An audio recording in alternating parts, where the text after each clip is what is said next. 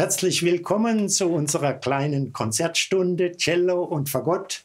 Welcome to our concert Cello and Bassoon from Bad Dürkheim in Germany, southwest of Germany. This was now a Baroque piece by Willem de Fesch, the Dutch composer, lived around Bach time, right? Right. And this was an instrumental piece, dance form in 3, and you could hear the feeling of the dance the whole way, and the witz, the charm of it. Wir haben begonnen in Einmal die ganze Welt in Holland. Und zwar Antwerpen. De Fesch ist in Antwerpen geboren, war nicht sehr erfolgreich als Komponist und ist dann ausgewandert nach London, nach England, war dort Konzertmeister in Händels Orchester, also Geiger. Nach diesem ersten... Now we go to France. Jetzt machen wir weiter in Frankreich. François Couperin aus derselben Zeit, 1668 bis 1733. Wie Sie schon gemerkt haben, wir reden auf Englisch und auf Deutsch. Wir begrüßen unsere englischen Freunde, amerikanischen Freunde, insbesondere auch St. Paul's Towers in Oakland, die uns oft live gehört und gesehen haben und die jetzt sicher auch zuschauen. This is also a dance movement, a chacon, so a little bit slower, but also in 3.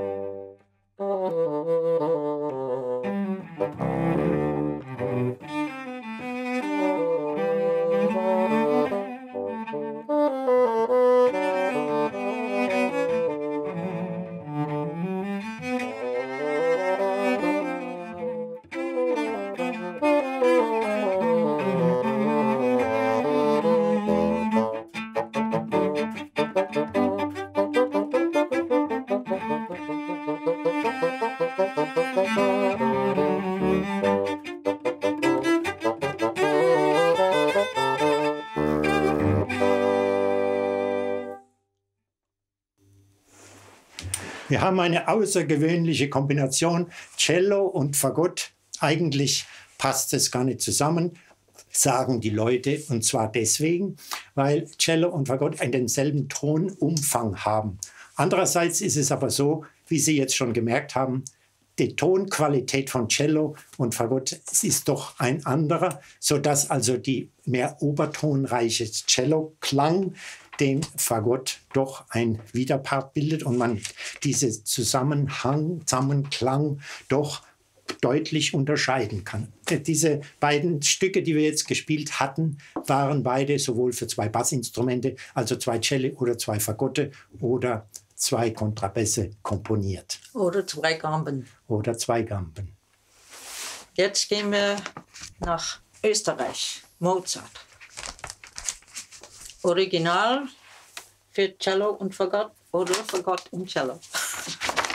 For our American guests, I have to describe that Fagott and bassoon is the same. In German, auf Deutsch Fagott, in German it's Fagott, auf Englisch Bassoon. And Bassoon kommt von Bass und Fagott kommt aus dem Italienischen, from the Italian il fagotto, bundled together all these pieces.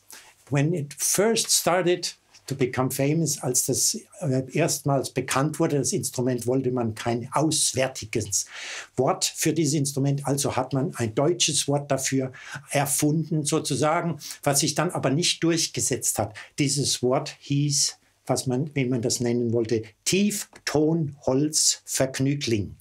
Also Deep Tone Wood Fun Guy. Fun Guy. Also Tieftonholzvergnügling hat sich nicht durchgesetzt. Und ich habe das jetzt nicht erfunden, das ist tatsächlich die Wahrheit. Sie können das schon auch in der Literatur finden. Jetzt zurück zu Mozart. Also jetzt sind wir in Österreich. Und diese Sonate wurde original komponiert von Mozart, als er 24 Jahre alt war. Er besuchte in München seinen Freund Graf Dürnitz, der ein Fagottist war, für den hat er das geschrieben. Wir spielen daraus Andante und Rondo Allegro.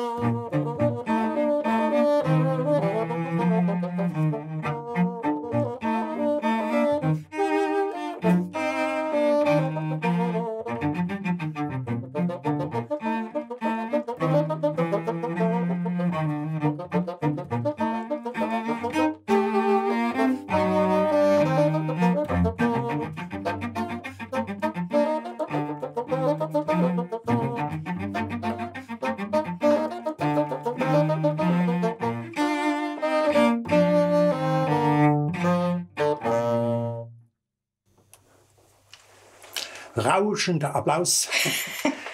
Great applause. Great applause. That was a rondo. And I wanted to tell you that if there are mistakes, then you can see that it's really a live concert. So there are always small things, and why should one worry about it? Now we come to the great Bach, German Baroque composer, who wrote solo suites for the cello when the cello was not even a solo instrument, way ahead of his time. And I'm playing a prelude, which means an introduction to a whole piece, which was a suite.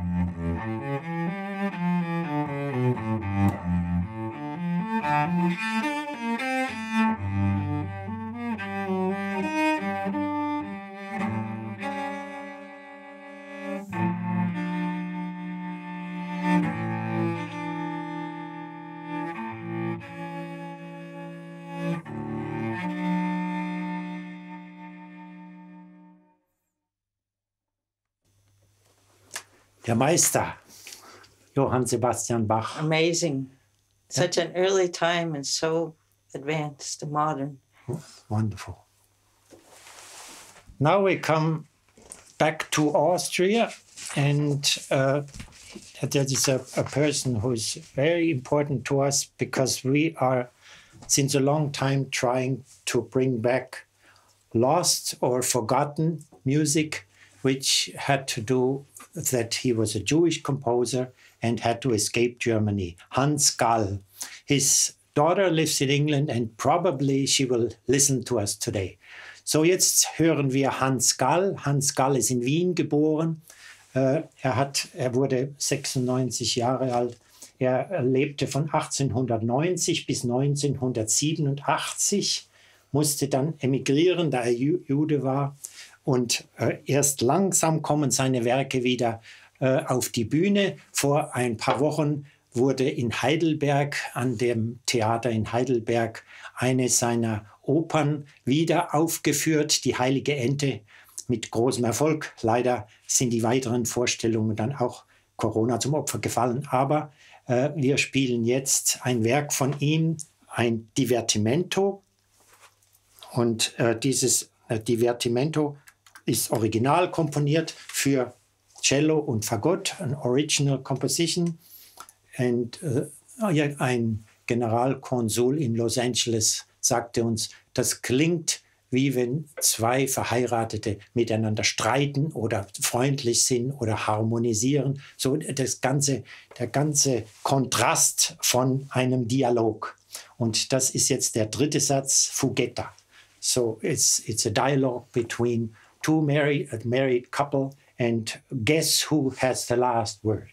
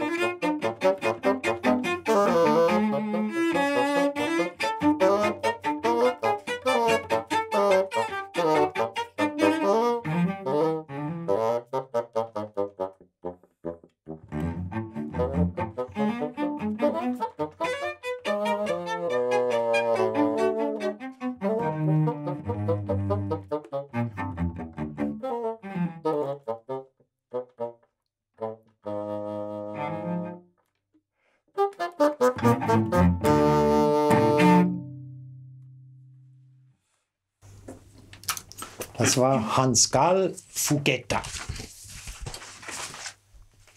Nach Hans Gall gehen wir jetzt nach Japan. Wir waren oft in Japan und haben deswegen auch öfter japanische Lieder dort gespielt. Und ich wollte Ihnen allen vorlesen, was die japanische Generalkonsulin von Frankfurt uns vor kurzem geschrieben hat. Ich glaube, dass man in dieser Krisenzeit erneut wahrgenommen hat, wie die Musik unseren Alltag und unser Leben bereichert. Zurzeit höre ich am Abend und am Wochenende sehr oft klassische Musik um ein bisschen die Krise zu vergessen und ein Stück Freude am Leben zu holen. Es folgen jetzt two Japanese songs. First one, a song of the beach. Hamabe no Uta. That's the favorite song of the Emperor Emeritus Akihito. His wife told us. And the second one is Furusato no, which means Heimat or home. At home, in der Heimat. Diese Lieder sind ursprünglich Kunstlieder oder Volkslieder und werden natürlich gesungen mit dem Text. Und wir haben die bearbeitet in der Besetzung Cello und Fagott, weil viele Japaner das so gerne hören wollten.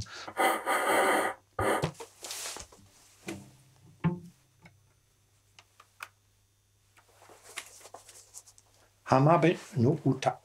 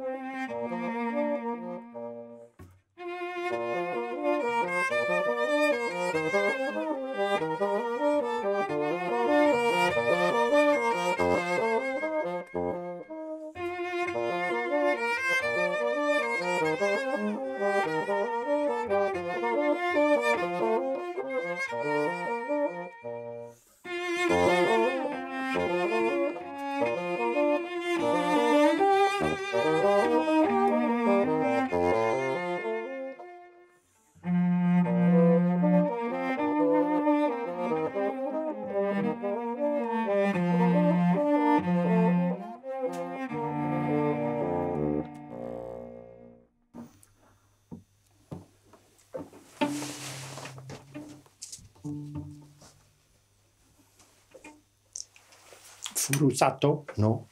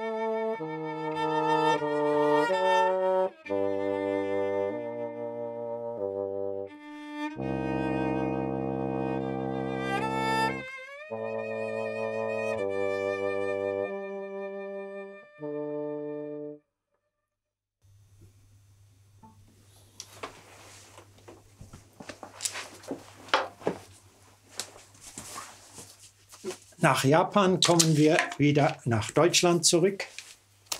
Und das ist jetzt eine ganz besondere Aufführung.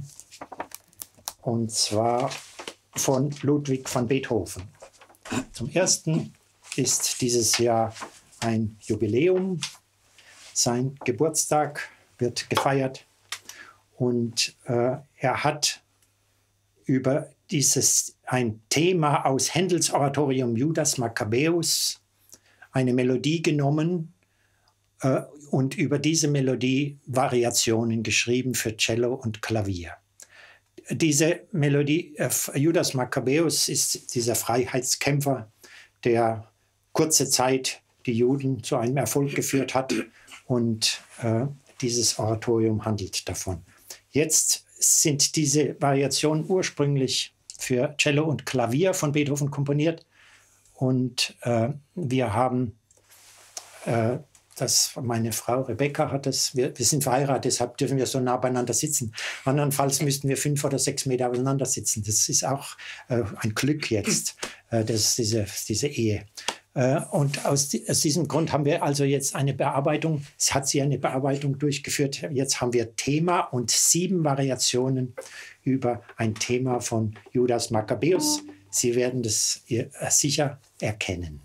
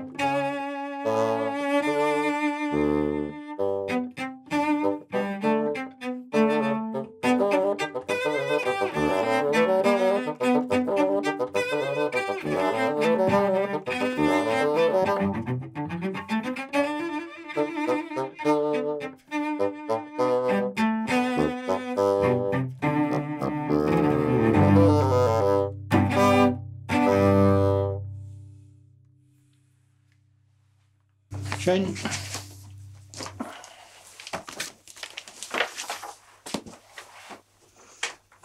Now we have a really crazy piece. Eigentlich waren wir jetzt schon bei der Klassik, aber wir haben gedacht, wir sollten das noch einfügen. Das ist wieder aus der Barockzeit von Benedetto Marcello, der berühmte Venezianer neben Vivaldi. Und Originally he was a lawyer. he was a lawyer. And he turned to music. Benedetto Marcello from the Baroque times. And he composed this piece, and you will see why it is so funny. It's ein verrücktes Stück. And one reviewer thought that we never were together, although we played it correctly. And now you'll hear why. He said, I don't know, they were always off. I don't know, I don't understand this. But now you understand why, warum der Kritiker das geschrieben hat.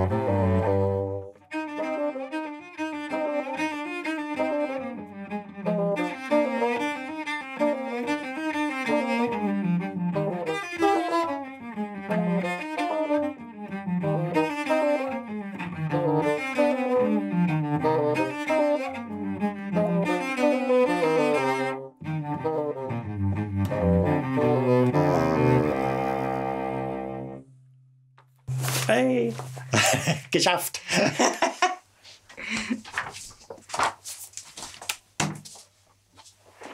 Now we come to Ernest Bloch, Swiss composer who emigrated to America. Ernest Bloch war, sein Vater hatte eine Uhrenfabrik in der Schweiz, Uhrengeschäft, und er wollte natürlich, dass sein Sohn das auch übernehmen wird. Aber der Sohn hatte andere Pläne, andere Interessen und so weiter. Er hat dann zwischendurch mal wieder versucht, in dem Geschäft anzufangen, weil er wirklich keinen Erfolg hatte als Komponist. Und erst als er dann nach Amerika ausgewandert ist, kam der große Durchbruch. Er hat sehr viele jüdische Kompositionen geschrieben. Und zwar dieses Werk heißt Prayer, Gebet, von Ernest Bloch, From Jewish Life No. 1, aus jüdischem Leben Nummer 1, Gebet.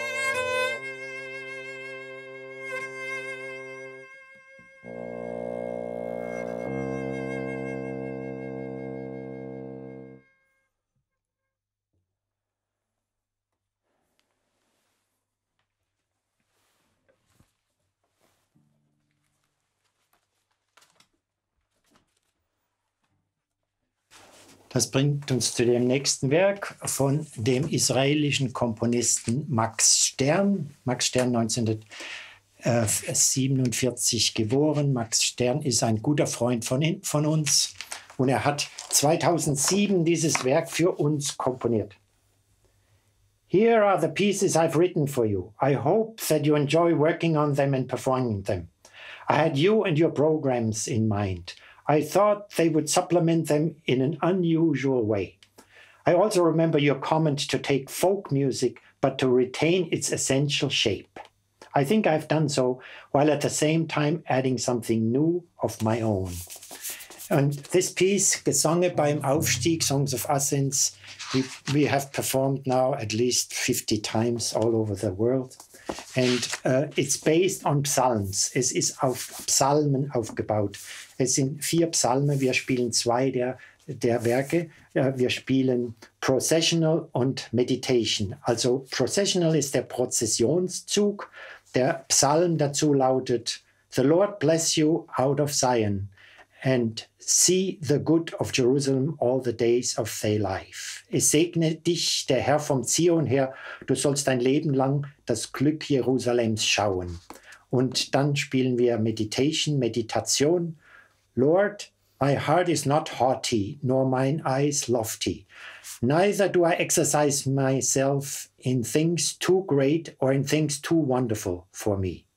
Herr, mein Herz ist nicht stolz, nicht hochmütig blicken meine Augen. Ich gehe nicht mit Dingen, die mir zu wunderbar und zu hoch sind. In the processional, the first piece, you will hear how they are processing, going up to Mount Zion. You hear the marching coming closer and going further on. And the number 3, the meditation, they have arrived on top of the mountain and they are meditating and praying. So zuerst Prozession und dann Meditation.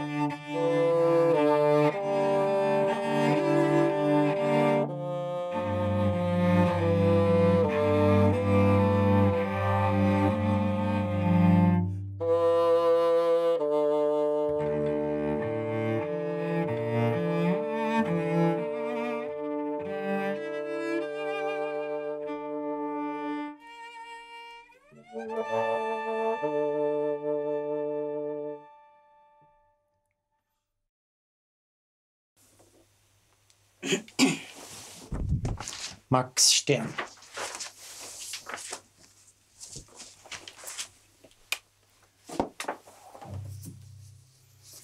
Now, America. Amerika. Our last piece today. Ragtimes were the end of the 19th century, beginning of the 20th century, basically from the black people in America. And the interesting part is the rhythm, the syncopation. Syncopation, yes. Moderately and fast, 2 rags for bassoon and cello. Arthur Frackenpohl, he lived from 1924 till 2019.